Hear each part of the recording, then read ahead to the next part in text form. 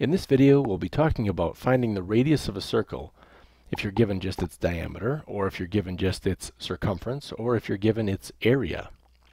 So first, let's draw a sketch. We like to draw a sketch when we can. That helps us out. So we've got a circle. That's a circle. And the diameter. The diameter is the distance across the middle. That's the diameter, and we know that the radius is half of that distance across the middle. So we've got this r distance. So we could put that into a formula. We could say that the diameter equals 2 times the radius, or just divide each side by 2, and we get the radius equals the diameter over 2. Excellent. What about the circumference? The circumference is that distance around that circle.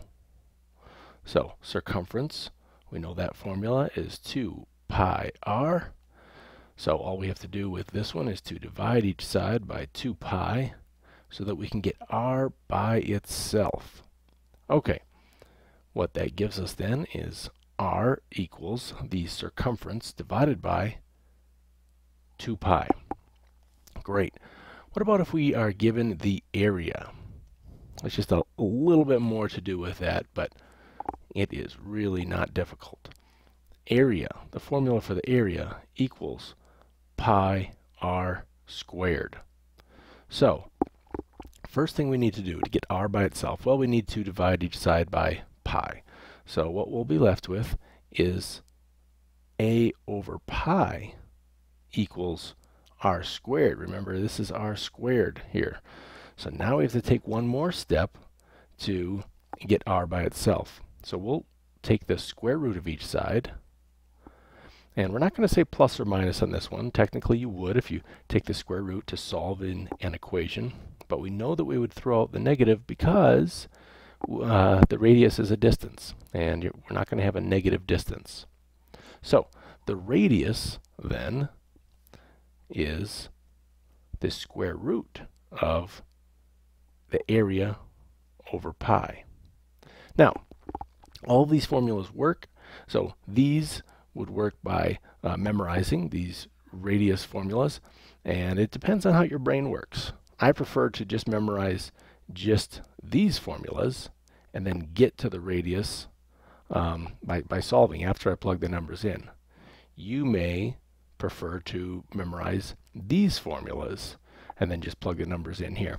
Whatever way works for you is the right way. That's an important concept in math and in a lot of education, is that what works for you is usually the right way, because people's minds work differently. So let's do just a couple of examples. Let's say that the circumference equals 25 inches. Well, if the circumference equals 25 inches, we'll just use this formula, or we could use this formula.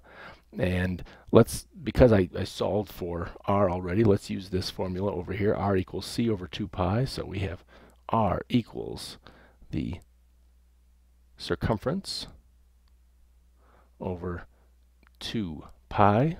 And then we could simplify that. So the radius would be approximately equal to 3.98 inches.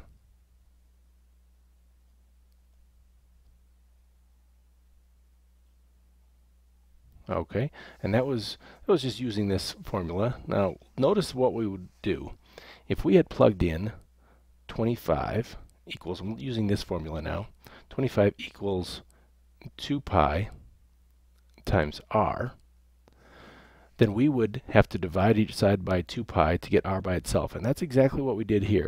And the reason I'm making this point is because I want you to feel comfortable solving for the radius, even if you don't memorize these formulas.